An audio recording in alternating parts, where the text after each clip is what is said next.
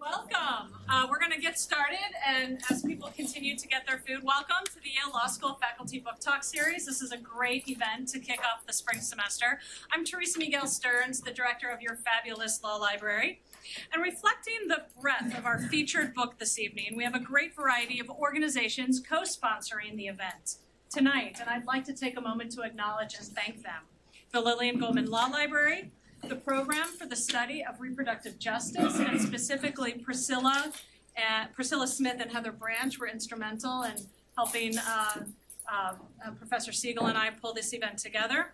The Gruber Program for Global Justice and Women's Rights, and quite a few student groups. Thank you all for co-sponsoring the American Constitution Society, the Black Law Students Association, Outlaws at YLS, the Yale Law Student Alliance for Reproductive Justice, and Yale Law Women. Thank you all. Tonight we feature a fantastic panel of scholars who are here to discuss their book, Reproductive Rights and Justice Stories, which we have in the library, of course, multiple copies, alongside a broader discussion of the future of the law in this area. I will introduce our moderator, who will then introduce our panelists and get this discussion going. We are scheduled to go until 7:30 this evening. Our moderator is Emily Bazelon, a 2000 graduate of Yale Law School. She is a lecturer in law and Truman Capote Fellow here at Yale Law School.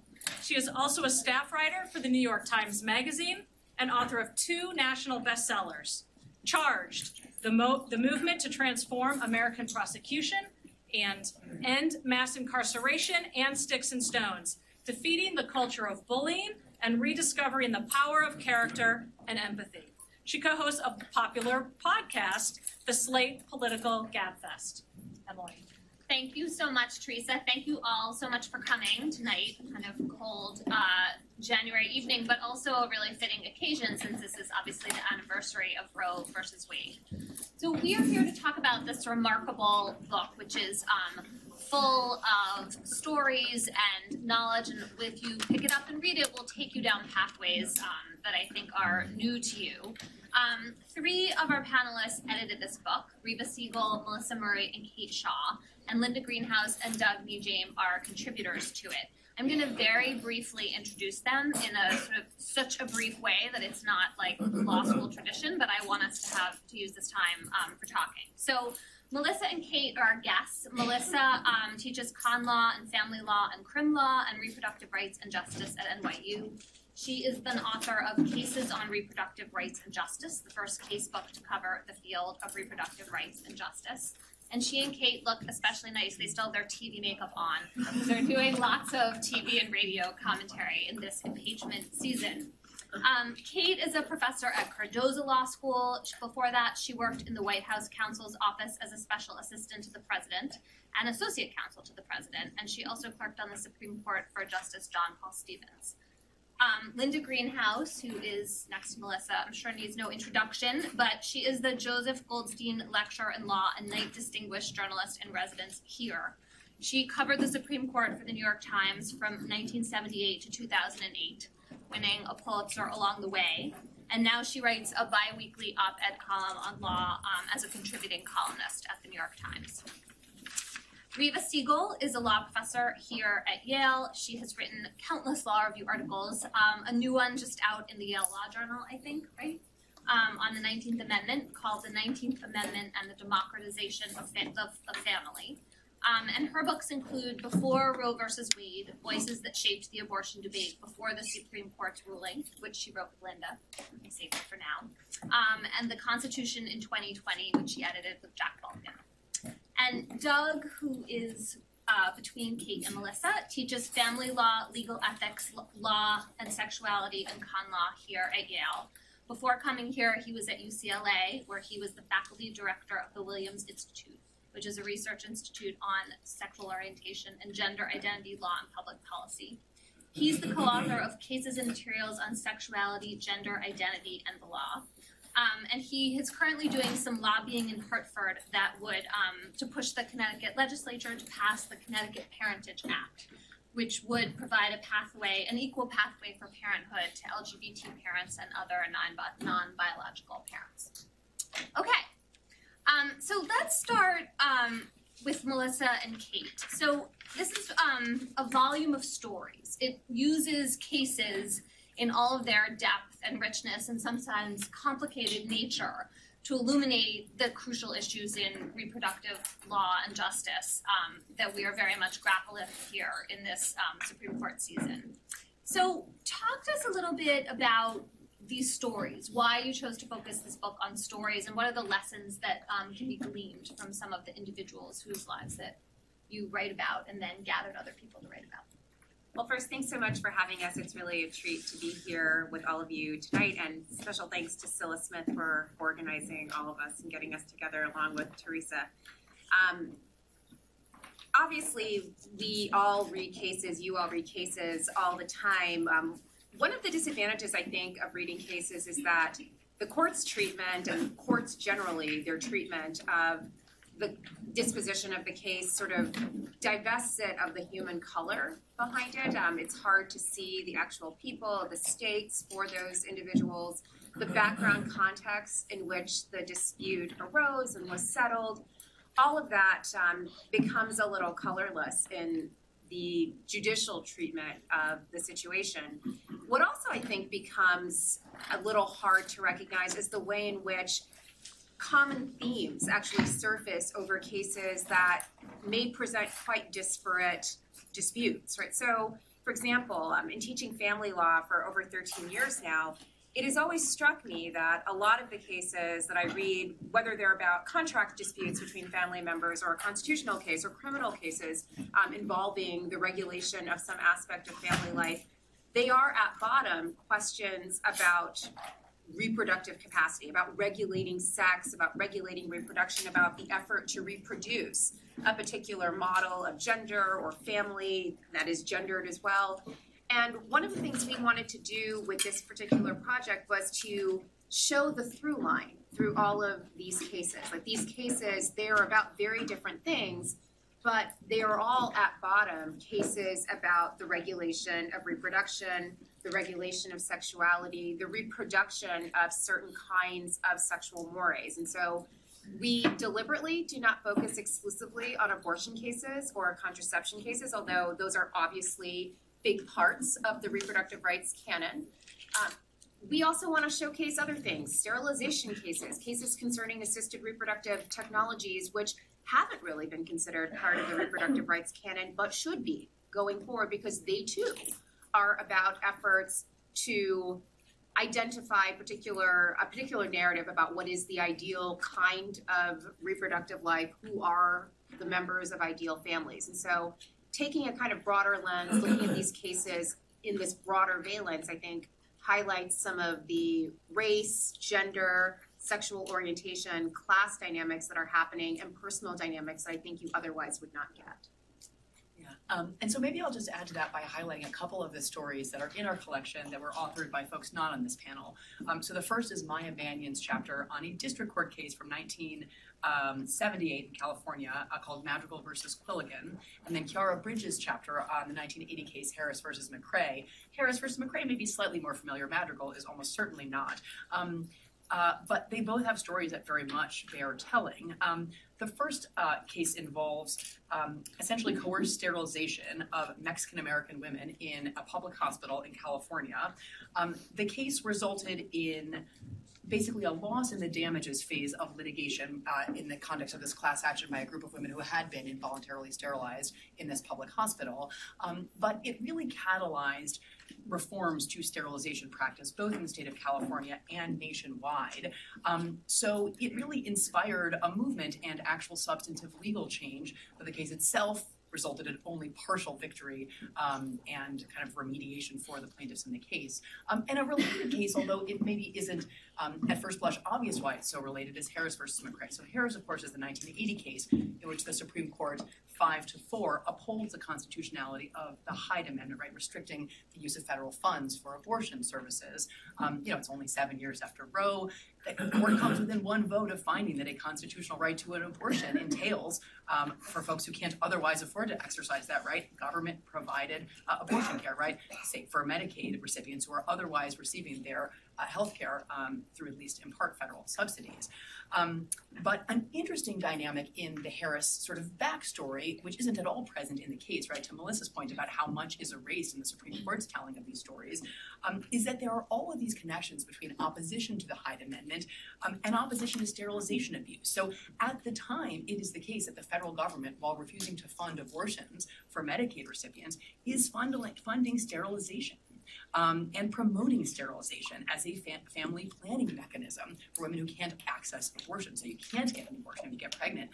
The government will not subsidize your exercise of the abortion right, but it will happily subsidize your sterilization. And so both of these cases, I think, speak to this interesting dynamic that we don't always think about in the context of debates around choice, which is the coercive power of the state to compel certain populations that are obviously raced and gendered and classed in particular ways to avoid altogether the having of children, as opposed to creating obstacles to the accessing of abortion rights, which is I think the way we often think about at least abortion debates in a kind of reproductive choice frame. And so I think those are both really interesting and important stories kind of in this larger collection.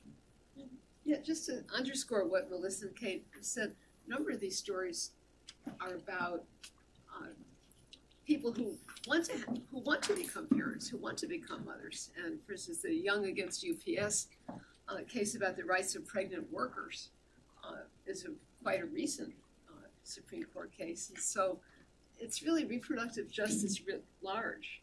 We tend to think of it as abortion or birth control, but I think the way this book is set up is very clearly much richer than that.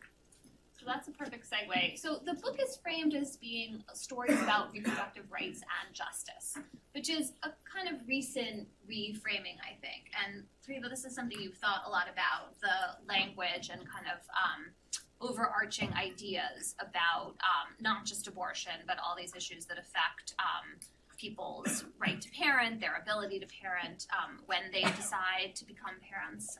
Can you talk a little bit about what you mean by reproductive rights and justice? Well, I'm going to first sort of loop in Melissa. Did you want to talk about your casebook at all, or shall I just sort of dig in?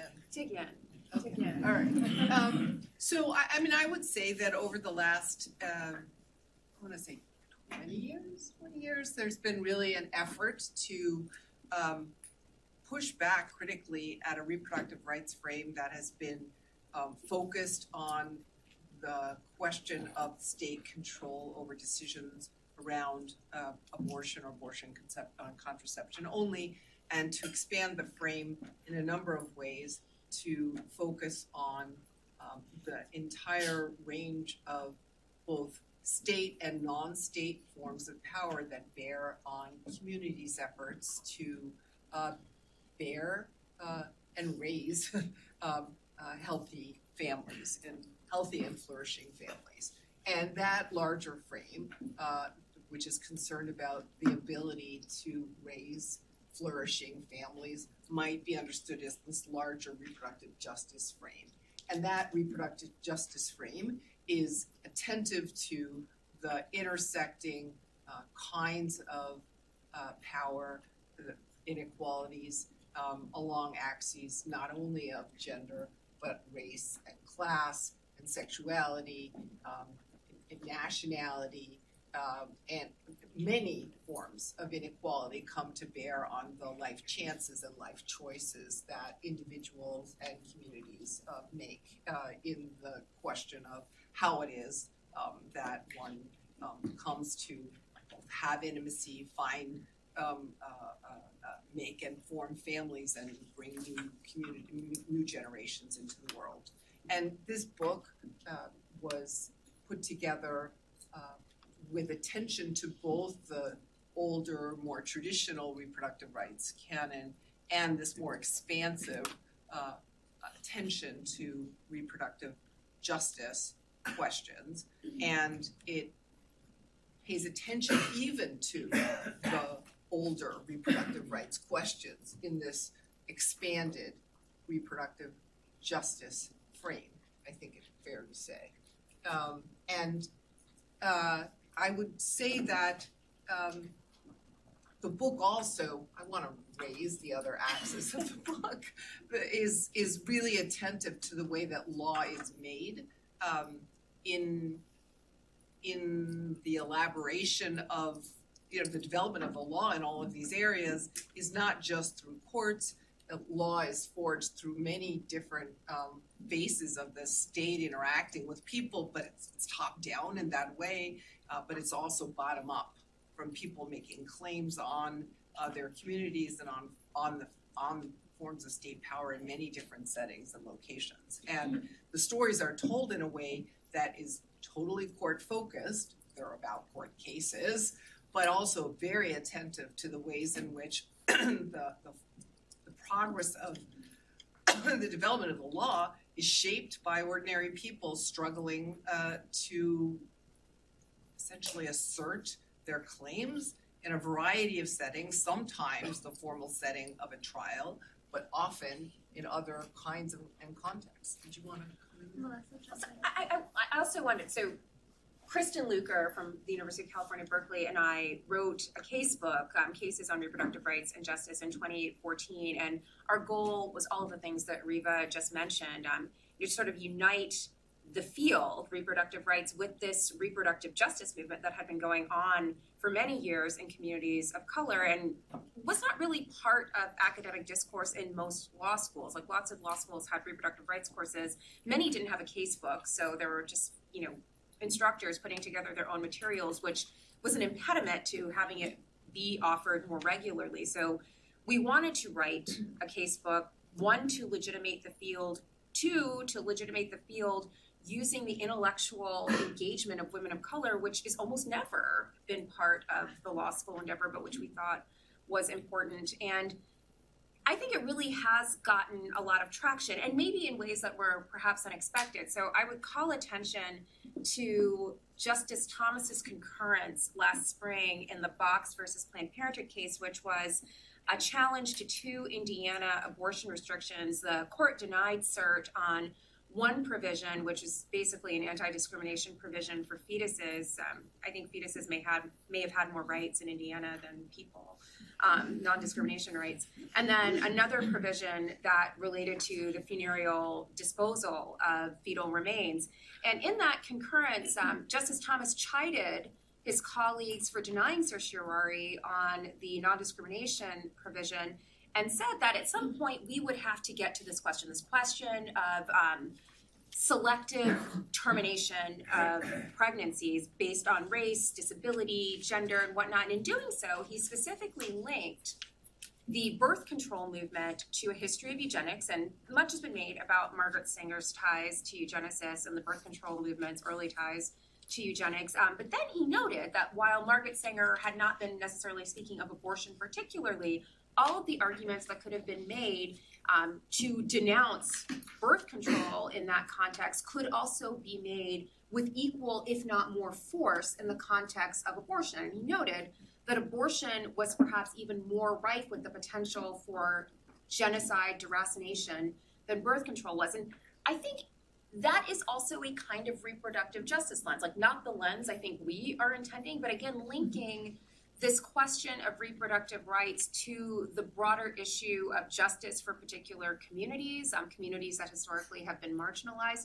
He is tapping into that as well. So, I mean, one of the things that I want to be attentive to as we move forward is that these things get put out in the ether and they can be used in lots of different ways. And one of the projects of this book, I think, is to refute with perhaps better history than Justice Thomas has available to him exactly how this is working and how it doesn't.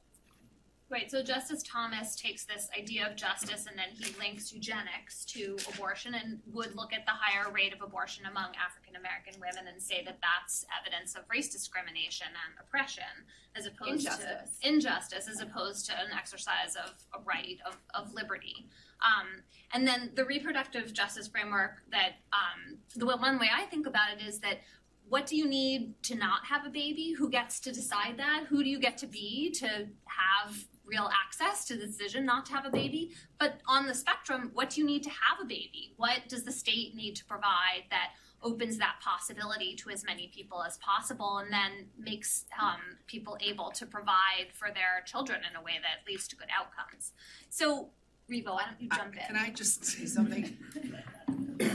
I was teeing it up for you to say that.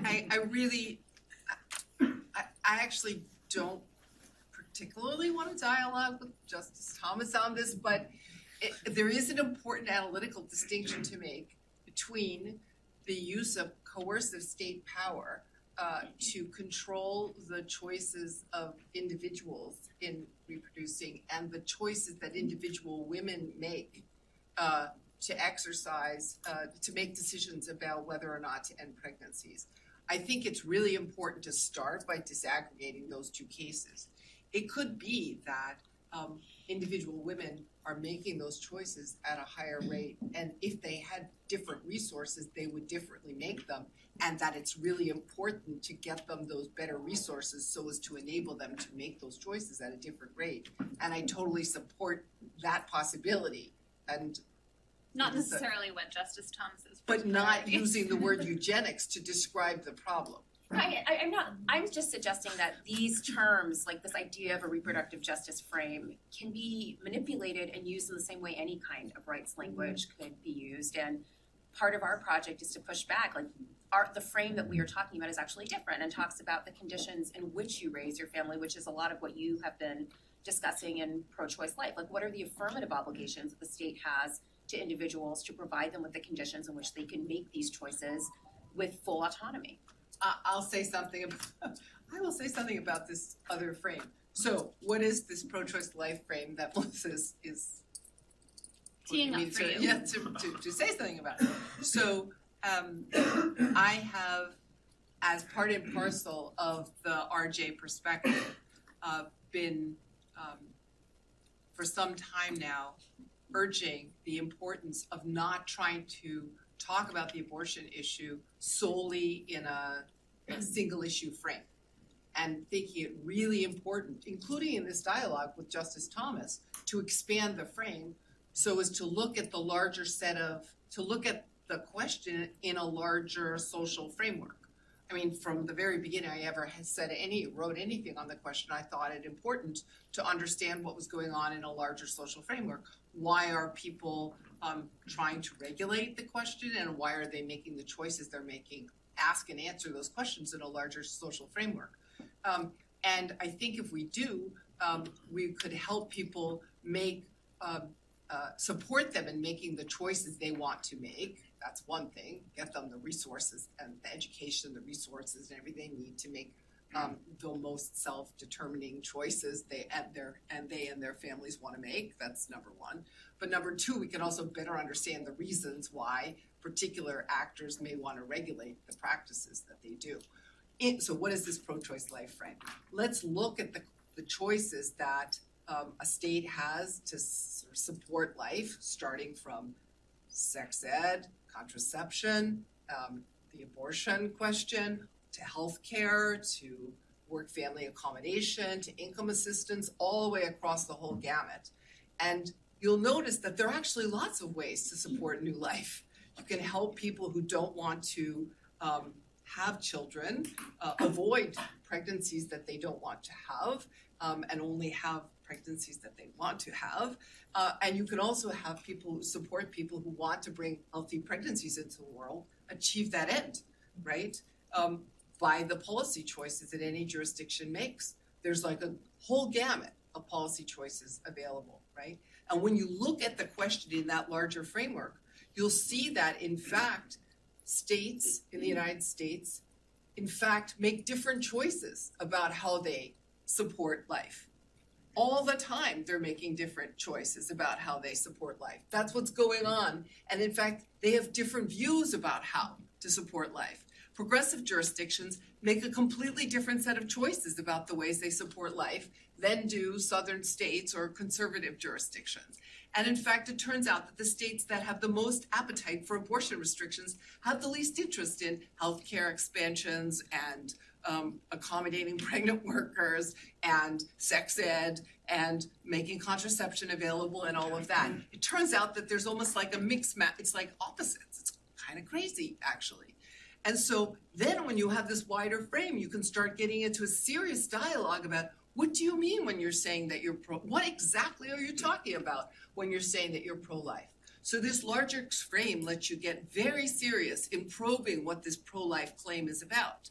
What are you doing when you're restricting a woman's choices and you're not providing sex ed, access to contraception, health care, provision of actual means to keep income supports and all of that so as to be able to have a healthy pregnancy and raise children?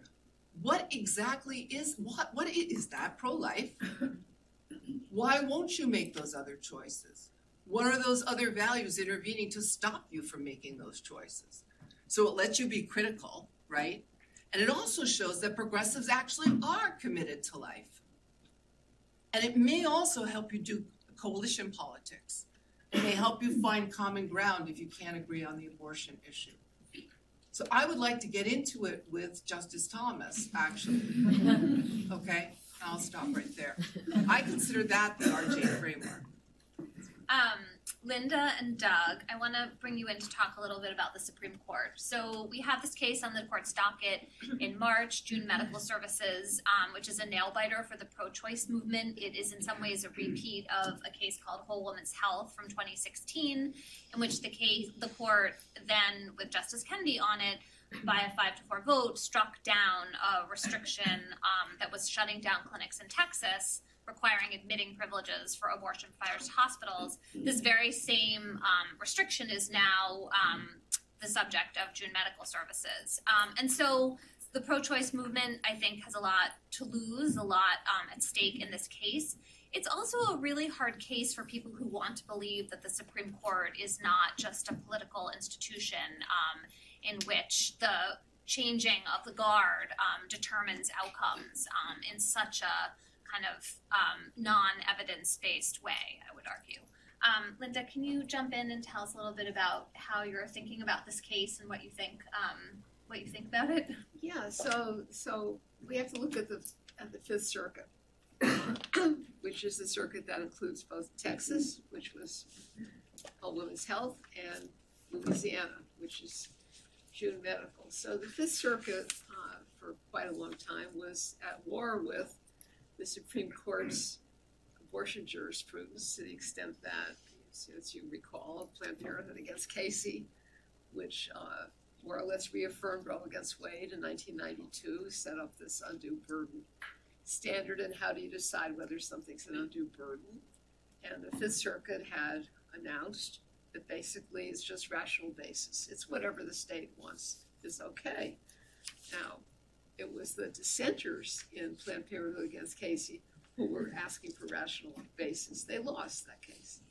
But the Fifth Circuit thought otherwise, and the Fifth Circuit was rebuked in Whole Woman's Health on this 5-3 decision, Justice Scalia having died, and written by Justice Breyer.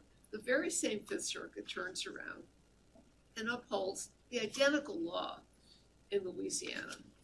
Both laws were modeled after proposals coming out of a very smart anti-abortion group in Chicago, Americans United for Life. These admitting privileges in requirement in states where hospitals simply will not give admitting privileges to doctors who perform abortions. One of the doctors in Louisiana have been trying to get admitting privileges for 5 years. So it's a way of shutting down the abortion infrastructure while at the same time claiming that your motive is to protect women's health, because of course nobody wants to have abortion clinics that are substandard, so we're just protecting women's health. So this really puts it to the court, doesn't it? And the Fifth Circuit tried to distinguish Whole Woman's Health in its June Medical decision, failed on any logical basis. They didn't say much more than that was Texas and this is Louisiana. Their opinion makes actually no sense. So the case came up to the Supreme Court just about a year ago on a stay application by the clinic, because the clinic, having lost in the Fifth Circuit, the clinic, basically Louisiana would have been down to, I believe, one abortion provider, had the court not issued a stay. The the court did issue a stay. It takes 5 votes for the Supreme Court to issue a stay. So the 5 included the Chief Justice. The 4 were quite silent about this, except for the newest Justice, Justice Kavanaugh, who wrote an opinion explaining why he didn't want to grant the stay. He said, it's not going to take effect immediately. It's going to take a few weeks, and the doctors should just go back and try harder. And it was clear, I think, that what Brett Kavanaugh was trying to do was position himself as the kind of reasonable man in the middle. I'm not gonna, not just totally dissenting. I just want to give the doctors a little more chance, the state a little more time. And, he succeeded in presenting himself as the man in the middle, because if you go back and look at the mainstream news coverage of that stay application and its outcome, you will see Brett Kavanaugh presented as, the kind of reasonable, qualified, whatever. That's my real fear about this case, I have to tell you, which is that I don't think this case is going to prove to be a vehicle for overturning Roe against Wade, whatever Roe against Wade is today, and we can talk about that. I think it's going to be one more incremental step on the road to that functional outcome. But I think because the court will not be overturning Roe, the American public will not understand what game is really afoot here. If the court affirms the Fifth Circuit on some phony distinction, we're not overturning whole women's health, that's still good law, but Louisiana is different for this, that, or the other reason, shorter traveling time, smaller state, smaller fraction of women who are directly affected by this, and that's I predict that's going to be the game, and I also predict that people are going to fall for it. And so it's incumbent on all of us, whether we're writers or pundits or citizens or have neighbors and have family members, to make clear that we know what is going on at the Supreme Court. Can I jump in and just say one quick thing about that? The other possibility, I think, in addition to this kind of strained effort that's sort of disingenuous to distinguish this case from whole women's health, would be to do what the state of Louisiana has asked it to do, which is, so the state filed this conditional cross petition asking the court to find that these clinics didn't actually have third-party standing at all.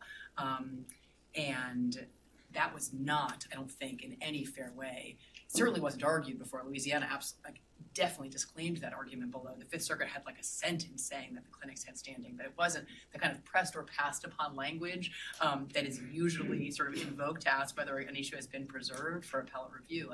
I think it's very difficult to see how that's satisfied in this case, and yet the court took that, added that question to its consideration. So I think another and potentially even more diabolical way to uphold this law, but in a way that I think has all kinds of ripple effects for other abortion litigation, not just about these admitting privileges requirement. Those alone would have, that would have a huge impact in a lot of other states outside of Louisiana. But to say that clinics and physicians can't actually bring these cases at all would just make it extraordinarily difficult to challenge a range of restrictive laws in every state that has them.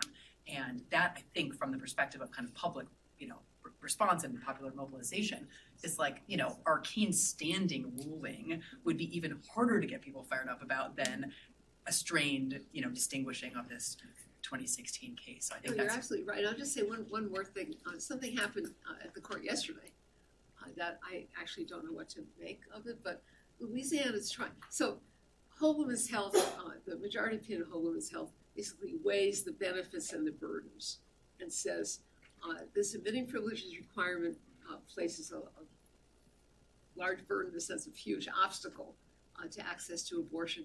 And the benefit is slight to non-existent because there's no health benefit that comes from having doctors with admitting privileges. Louisiana has tried very hard in this litigation to maintain that the abortion clinics in Louisiana happen to be terrible, dangerous, whatever, and they tried to file a sealed bunch of stuff at the court that was going to go into various phony problems. They didn't fill out this line in this register, and But new material not tested at all. New material. Below, first instance factual and stuff. they had in the Supreme to Court. do this by motion. They get the court's permission to file it, and the court denied permission. So at But least can we say, but they relied on some of it in their opening brief, so Oh, the they denial did. of permission is like the ship has kind of sailed. Yeah. Unless they didn't rule on whether the request to file a newly redacted brief, did they? Because the clinics that brought this challenge also asked Louisiana to be forced to file a new brief redacting the references that it made, because it filed its brief referencing this supplemental appendix at the same time as it filed the request to lodge it, I guess. Do you know whether they ruled on that, the request to file a new redacted brief? No, I don't think so. So then it's in there, like it's, even if the appendices aren't in, the brief contains references to the But at least to the it told me, content. of course, not completely asleep at the switch. Okay, that's optimistic. So I think it seems like there are a bunch of concerns with this case. One is erosion of rights versus overturning of rights, and the way in which that can fool people or can feel like a sort of stealth attack. And another has to do with who gets to sue when a state passes a restrictive law. And then obviously what's at stake here is access to abortion, clinics remaining open in states that are hostile to these rights. We don't have time to talk about it. In the book, for those of you who are interested, there's a wonderful account. I don't know if you know who Carrie Franklin is. There's a wonderful story about whole women's health and how the path that Americans United for Life made towards developing these trap laws and basically the precedent that's going to be toppled by this case. And there's another one about Casey and what it looked like when the court nearly overturned Roe once. So this is sort of basically where we're sitting now, but 20 years before. So there are actually interesting stories from the inside of the court, sort of what these worlds we're sitting and what they're made of, but we should keep moving. Yes. So Doug, can I bring you in to talk a little bit about the lessons and perspectives of the marriage equality movement? So that was a movement that incrementally moved in a rights providing and rights beneficial direction, where you see first the Massachusetts Supreme Court and I think 2000 say that the Massachusetts state constitution provided for an equal right to marriage. And then you see some action in other state courts at the same time as legislative campaigns and ballot measures and efforts to use more directly democratic methods to expand rights. Then you see federal court cases start coming up, and by the time the Supreme Court rules, I would argue a lot of the work has already been done. Roe took an opposite approach, and I wonder how you think about those differences.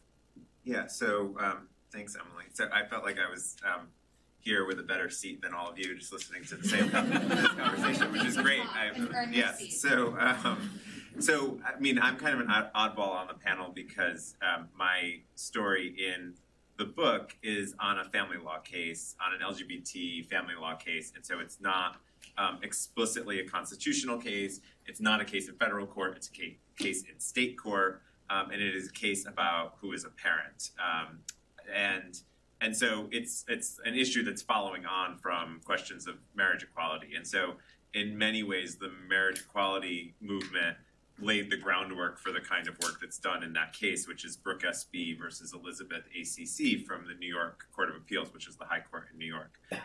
So the LGBT movement did have this sort of multi-dimensional strategy in which they were focused on legislatures, the public, and courts, and primarily focused on the state level. And to the extent there was constitutional litigation, it was state constitutional litigation, so that if a state court ruled in their favor, there was no basis on which the U.S. Supreme Court would take the case. So it's easy to think now of like Windsor and Obergefell as these critical moments where the U.S. Supreme Court is helping LGBT people, which is true to some extent, but all of the groundwork for that was laid really in states, which Justice Kennedy reflects on in Obergefell. I do think one thing about Obergefell that's interesting is that everyone acts like what the court was doing was just validating some consensus that had emerged. But in fact, most states still prohibited same-sex marriage and had constitutional amendments prohibiting it. And then you had a bunch of federal courts in the wake of Windsor striking down those constitutional amendments, and the federal courts of appeals that did so, you had the cert petitions go to the court, and the court denies cert in those cases. So the court itself brought into being the world in which it could say marriage for same-sex couples is lawful in a majority of states. those states were not saying Passively though, quietly, right? yes. I mean, South Carolina was not wanting to allow same-sex couples to marry, right? They were forced to. And so it wasn't until the Sixth Circuit went the other way that then you had something, and by the time then the court's deciding, oh, it looks like this outlier of Michigan and Ohio and Tennessee and Kentucky. But in fact, Indiana was, kicking and screaming as it was dragged to recognize same-sex couples' marriages. So it's a complicated story, I think, in some ways. But what comes out of that is, I think, relevant to this is that you still have states that aren't so into same-sex couples marrying, and so they are doing other things that actually constrain the family relationships of LGBT people. And Indiana's a good example because they have been trying now since marriage to deny the marital presumption to same-sex couples. So when a woman gives birth to a child and she's married, the law in every state presumes that her husband is the father of that child and treats him as the legal father. And Indiana law says when a married woman gives birth to a child, her husband is presumed to be the biological father of that child. And Indiana said, we're not applying this to lesbian couples because you're not the biological parent of the child. Problem is, Indiana does nothing to see whether the man who's married to the woman is the biological father. And just last Friday, the Seventh Circuit Court of Appeals had been sitting on this case for more than 3 years. Actually issued an opinion, Judge Easterbrook and Judge Sykes was on the panel as well, saying this is unconstitutional. Indiana has to apply the marital presumption. Now, there's some weird stuff in that opinion as well, including referring to sperm donors as biological fathers. But for the principle that this isn't a way you can continue to treat same-sex couples badly.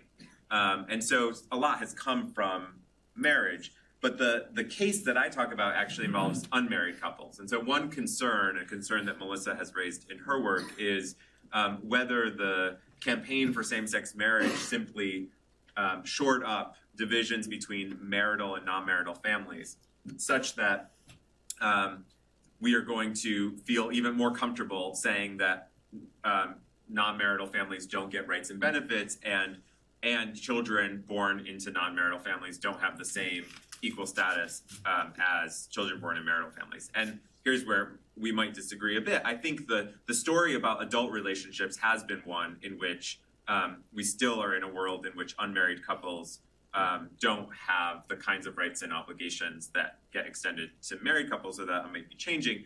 But for non-marital children, in some ways, marriage has, in some states at least, fueled the recognition of the children born to unmarried parents. And the Brooke SB case is an example of that. So in that case, New York for many years had law that said, if you're not a biological or adoptive parent, you're not a legal parent.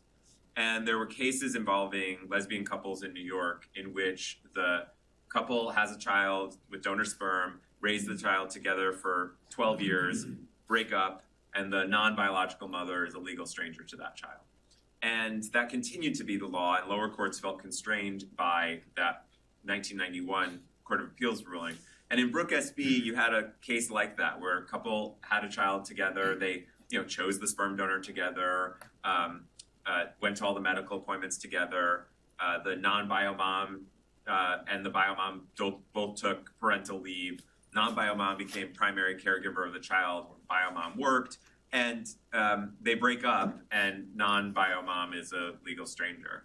And Lambda Legal ends up getting involved. The couple was on state support. The non-bio mom could not get counsel. The only reason the case gets appealed is because the lower court appointed a guardian, an attorney for the child. And that attorney for the child appealed because the lower court said, this woman is clearly a parent to this child, but I'm constrained by the law. And so she's a legal stranger under the law, but this is a moral problem. The trial court talked about testimony of the child seeing a picture of his non-biological mother and crying, like there was just a lot of moving stuff in it. But the attorney for the child appeals, and then Lambda Legal gets involved, and it eventually goes to the Court of Appeals, where they say that 25 years of precedent has harmed children in this state, and it treats same-sex couples unequally, and it cites to marriage equality as a basis on which to say we no longer live in a world in which we can premise our laws on heterosexuality. So it says the old regime in which the old case was decided was a world that heterosexuality was the paradigm. Obergefell and marriage equality mean that same-sex couples have to be treated like equal members of the community. And that means that heterosexual premise of the parentage law can no longer stand. And so the court articulates this view that for a non-biological parent who intended to be a parent with the other person and then parented the child, that person has a claim to being deemed a legal parent of the child. And that applies to different sex couples too, but its primary importance was for these same-sex couples. That to me is a critical issue post-marriage equality, and it's one in which you see LGBT advocates moving, they were always doing this work, but now they're doing it with new arguments, and they're not at all interested in being in the federal courts, and certainly not interested in having a Justice Kavanaugh or anyone on the Supreme Court review this kind of decision. So these are state law questions in which constitutional stakes are clear, but they turn on questions of state family law being decided by state courts, and pressing these things in state courts and state legislatures in places where people want to treat equally families formed by LGBT people. I mean, I just want to say that this is, when you think about the RJ lens, this is hugely the future of this field. So this is who counts as a family. Who's like, how do we know who's the parent here? And this matters in same-sex and different sex families. It's and the law that's getting made here, the question also of what resources do families have, all of this is going to get determined in legislatures as well as courts, and it's law that's going to be made on the ground, and it's not just all a federal courts kind of question, and it plainly is not just a question of what happens to Roe. So when you expand the frame in the ways that we're talking about here, and you read the stories in this book, you definitely see that it totally the principles that are at stake in a case like Roe or a case like Madrigal, where we started out all the way at the beginning of the panel, they cut across all of these cases, but they're not totally in the control, for example, of Justice Kavanaugh. And in very practical ways, and it matters in terms of thinking about the future of the law. Yeah, I'll also just, if I could say, so they don't have the same salience as the abortion issue has too, and so you actually find that you have to do a lot of education for people, but a lot of people don't appreciate the issues that are there. So Connecticut is currently a state, as some of you know, in which if a same-sex couple who's unmarried breaks up, the non-biological mother is a legal stranger to the child if she didn't adopt. And Connecticut shouldn't be a state like that. And that's true of children in non-marital families in which one of the parents is not their biological parent. So it means it's true for different sex couples who are unmarried who use donor sperm as well. And we're trying to get Connecticut to change that law, and it's a big lift, but it's not a lift in terms of people are dug in against it. It's like more about practical stuff and logistical stuff and worrying about unintended consequences, and it's about educating people, because even the chief family court judge in Connecticut didn't realize that was the law because he never saw those couples. Why didn't he see those couples? Because they had the non-bio mom had no standing to get into his court. And if they call us, we tell them, you'd have to litigate this up to the Connecticut Supreme Court.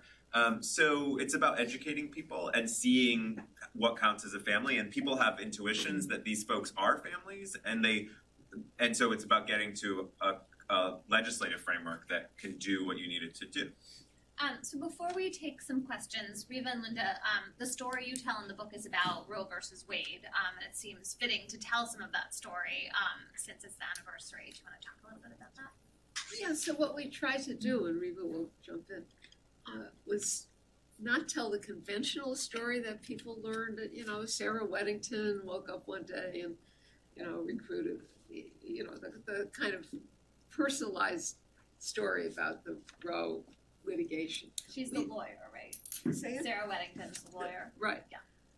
We step way back and talk about the various movements that converged, starting in the medical community and in the elite legal community, and a little bit later in the feminist community, to bring the abortion issue to the fore, not in the courts beginning, but in the multi-pronged, in the legislatures and in state courts. And it was almost a happenstance that Roe against Wade, the case, was the first in the queue that made it to the Supreme Court. There was a case that was born right here in Yale Law School, a case called Abley against Markle, commonly known as Women Against Connecticut, in which YLS students recruited more than 1,000 plaintiffs to bring what would have been a fabulous case, but Roe got there first. So we try to tell a social movement story, a multi-pronged effort to propel the issue into people's consciousness, and we think it was a fresh and a different way of relaying how we got to where we are today. A couple other things I would throw out there. The law, there was no law at the time that one of the things that's moving to look at this material from the earlier period is that it's people pushing back at law that seemed unjust to them at a time when there is no law on the books to lay claim to. There's not a court there that's, there's no encrusted law on which they're making claims. So it's really ground up stuff. And there's also equal protection law isn't what it was. And so there's a lot of equality claiming in this. There's what basically looks like an RJ kind of set of objections to the health harms of a criminal abortion regime that terribly bore on women of color more than women of means, in terms of what happened to you if you had got an illegal abortion in those years. And because it's before Washington against Davis and all those good cases that y'all learned in con law, it's sort of credible, maybe, for them to be making equality arguments in the mix with liberty arguments in the mix, and they're making claims that it's a violation of equal protection on grounds of wealth inequality and race inequality as well as sex inequality. All of those kinds of arguments are in the mix all together. It's not just a privacy argument. There is a privacy argument there, but it's not the leading kind of argument that is in the mix. Both in the Abramowitz case in New York, which Linda covered in the New York Times Magazine in that period, it's just like out there reporting on this case, which it's like a constitutional argument for, like, but it's like, there's this wild argument, because she covered everything. It was like, there's a claim on the Constitution. No one had heard of this thing. And of course, Linda covers, you should go find the thing in the Times archive. She covers it's in this our book. What? It's in our book. We covered this source in the book that we did before Roe. But it's just this sort of like a constitutional argument, right? So there's a New York case like that in which there's 4 different claims, one of which is the privacy argument, but it's not the dominant language in which they talk. And the Connecticut case, part of which comes out of the basements of this building, also has got all of these really interesting equality arguments. There's a cruel and unusual punishment argument. They're going to make up a 19th Amendment argument. There's one of everything. Because there's no law, there's just storytelling about what's unjust about the whole here. And the first opinion that issues in the Connecticut case, they cite the 19th Amendment, the ERA, Title VII, some of everything is in the federal report of this case, meaning it's an equality inflected opinion that actually emerges out of the law. the first time round. It's not a Harry Blackman opinion. It sort of heard something else that, that came out of it. So it's sort of at least possible to imagine a world in which what the objection was sounded differently. It sounded more like the voices of the women objecting than what Harry Blackman heard. But the court was just very different in those years. They hadn't decided the sex discrimination cases yet. It was amazing that they heard, but they heard something distantly and remotely. And that they heard it was kind of remarkable, even, because it was before, basically. It was just at the very, it's just like it was first argued in 71, decided in 73. It was decided just as Frontiero was being argued. So it's just very early. And it's very, by the time Casey is argued, it's a different world. It's 20 years different, and it's a different world, and we're in a different world. And so it's the product of really our fighting over what it is that women are citizens too, that it's been born. Thank you. Let's take some questions. Cases, questions, stories. Someone like to start? Yes. You? Oh, great. Thank you. This is a great panel, and it seems as if it must be a great book, so I'm looking forward to This reading is Professor Azabali, who's here to visit this semester from UCLA, and it's wonderful that she's here. And the panel did a great job of both placing this in the spectrum of reproductive justice, so broadening the set of questions beyond the classic reproductive rights abortion context, but also sort of a decentralized account that includes federal courts, but also state courts, different strategies, coalition building.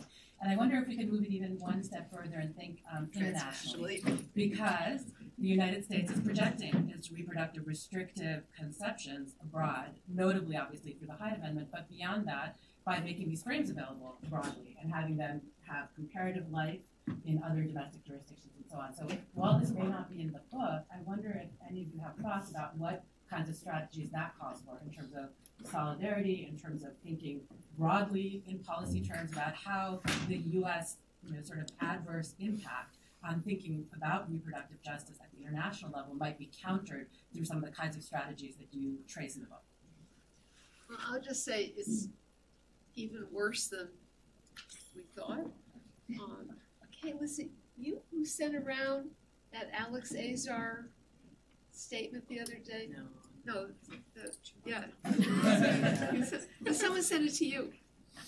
Anyway, our Secretary of HHS convened an international.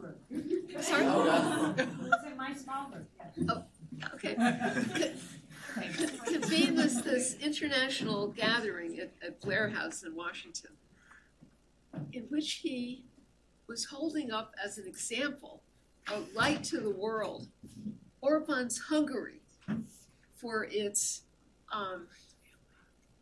claim that, the family is everything. I mean, he said, we want to be like you. We don't want the international community telling us what we have to do. We want to be like you're doing. And I read this in a state of shock, actually. So we're allying ourselves with the real forces of darkness in the world because of the obsession with the unborn. And I was just left speechless with this. So that's all I can say about it. Duncan Hosey and I have a piece in Time magazine in December that traces certain parts of the administration. I don't want to say the whole, but the Azar meeting is coming out of this interest on the part of some to affiliate with Orban and to converge the interest in a pronatalist policy with a hostility to immigration, and to really, it is a pretty, it's a pretty clearly intentional convergence of two of the Make America Great Again policies, and it gives it a pretty clearly transnational logic. I don't know that everyone on this Commission on Unalienable Rights, which is carrying the Trump administration's policy internationally, is committed to that picture. I don't even know that Azar himself is committed to the picture that some are propounding when they're connecting reproductive, hostility to abortion to hostility to immigration. That's a deep thing to tie those two. That's very powerful stuff. And I don't know how many of them are connected to that. Some are. Some, they've attended these conferences where they're making that connection, but I don't know how many of them are. We don't take a transnational perspective, and I think the book is probably maybe impoverished for us not having done so. We literally could only cover so many cases, and lots of things got left out.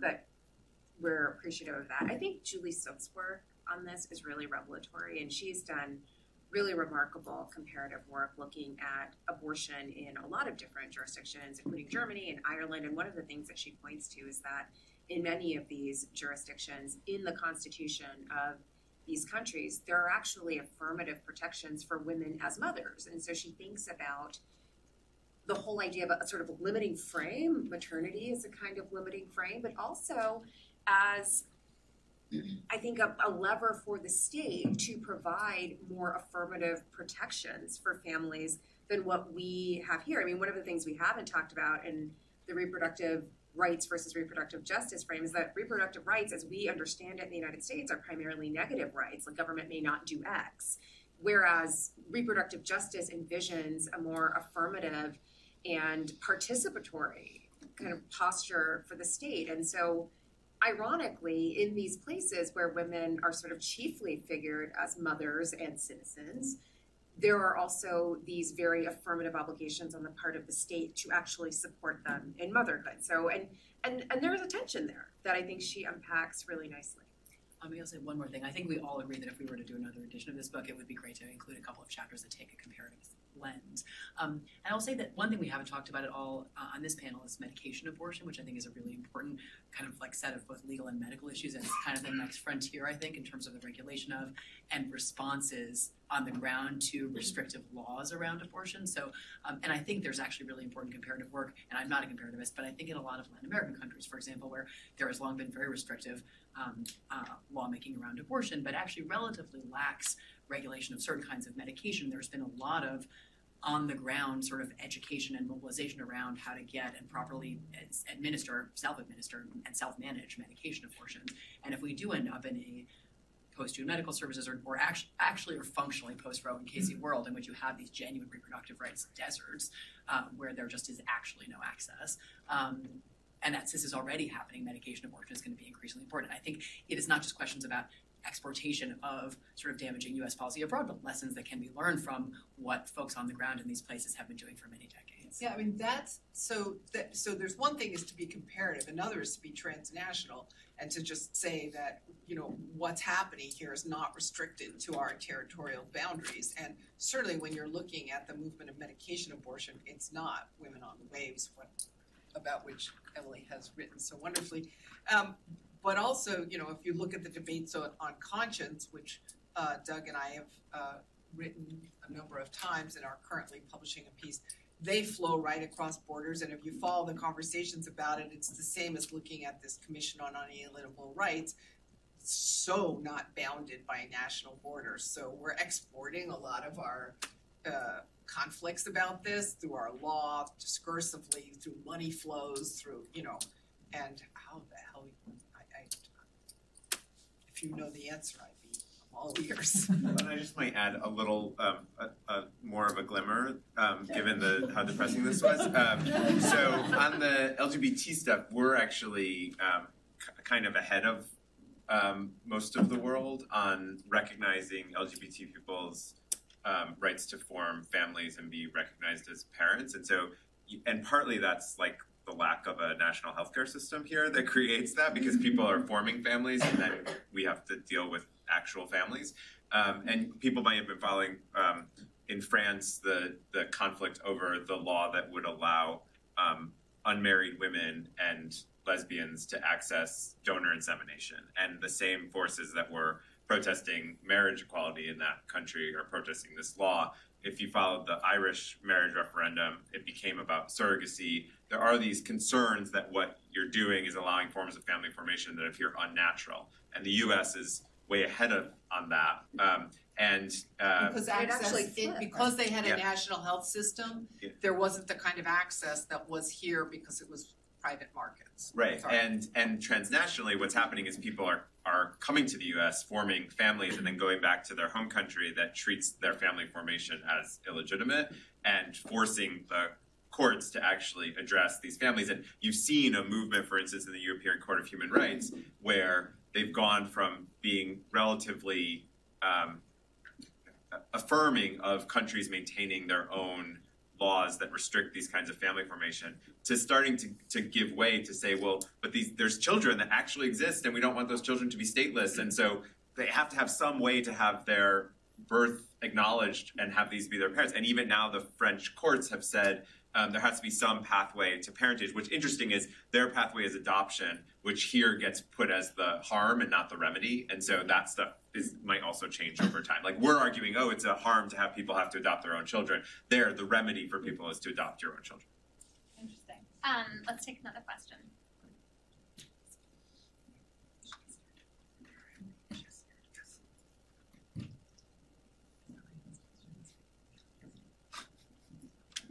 I think it's been a lot, right? Everybody's a little stunned. I will ask one more question if no one else wants to ask one. So if we move into this post-whole woman's health world, let's call it, in which we increasingly have a divide among states that are hospitable to abortion and states that are hostile to it, and we have these reproductive rights deserts, what happens next? Does the pro-choice movement change its whole strategy? Do money and resources get deployed differently? I mean, we have a system of access to abortion that depends on, for the most part, standalone clinics. And if you can't access one because it's hundreds of miles away, how do you get the pills for a medication abortion? It's illegal in most cases for your family medicine, your doctor to give them to you, given the restrictions the FDA has imposed on them here. Do you order them over the internet yourself? What are we going to be driving people long distances? What do you all envision? Melissa, you look like you have thoughts. So over the winter holiday, I read this book about the Jane Network. So this is pre-Roe, about women basically coordinating an underground railroad to get women to abortion providers, and training themselves to do abortion. And training themselves to do abortion. So I mean, there is that kind of Gilead-like world where you might do something like that. But I think it sort of again gets to another theme of the book. I mean, the book consciously seeks to decenter courts from this conversation. I know I said that at Yale Law School. Like I would be struck by lightning.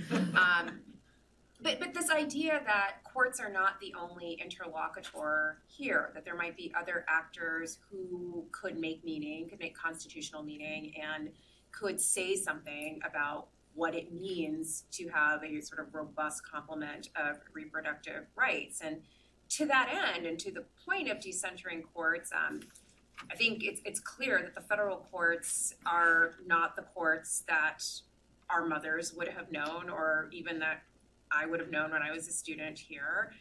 They've changed substantially in the last 3 years, and they will continue to change, it is likely. I think one of the things that's most encouraging to me is to see all of the activism that people of your generation have done. So one of my students, when I was at Berkeley, started this group called Sister District, and their whole point, where they were focused on reproductive rights initially, but then they realized that there were all of these kinds of restrictive, not progressive laws that were being passed in state legislatures, and their goal was to identify those states where the legislature was sort of purple or indigo and had an opportunity to be turned blue. And they raised money and they sent resources to those particular state house campaigns, and their whole goal was to turn those state houses blue, because it didn't matter if anything got to the Supreme Court if you stopped it in the first instance. Like, why worry about the court? Why not just not pass regressive laws in the first place? And so they've been focusing on state legislatures, they've been focusing on city councils. Like city councils are a hotbed for restrictions on reproductive rights. If you think about crisis pregnancy centers and the like, which are flourishing in many parts of the country, including progressive places like California. And so they're focused on that, gubernatorial elections. And that to me is really heartening. Like, here we are constantly thinking about courts, and they're like, I'm thinking outside of this box entirely, and different kinds of constitutional and statutory actors. I think that in some sense is the spirit in which many of the authors did the stories in the book. There's the sense, instead of law just being the stuff that courts decide, it's much more a book about law arising out of people struggling with their circumstances and problem solving and speaking up and speaking out. And law, in essence, arising out of the struggles that emerge under those conditions. It's not a story. They're not stories about consensus. A lot of them are stories about right-left conflict, but not only. And I think, when I consider the circumstances in which you all are going to be learning and graduate, the worlds in which you're going to be graduating, I think it really will call upon you to be innovative and sort of figuring out what are new scripts and pathways and new ways in which to make the world responsive. It's plainly the only thing that you could possibly do under the circumstances. That's the spirit in which, but I mean, it seemed as if this is a body of law that came into being under those circumstances, and it needs to find renewal and new futures and new forms in exactly that sort of way. And some of it's going to be in courts. There's certainly states that have courts that are open. It needs new shape and it needs new voices. And in that respect, there are places to give it new form, new next generation form. But I think it's not just limited to this subject matter. There's many, many areas of law that are going to hit obstruction worse, that would understates the case, in the next 10 to 15 years that you guys are going to be, your first years in practice. And almost in every direction, it's going to take thinking outside the box to think about what it is to make law grow. And so that's what you're going to have to think. That's what you're going to have to do. Maybe that's a great note to end on. Even if we didn't mean to hand the legal world over to you in this state, we seem to have done so, and the stories in this book are an excellent template for how you might creatively figure out what to do next. Thank you so much. Thank you to Scylla and Teresa for making this all happen. Thank you to our amazing panelists, and thank you all for your good participation and questions.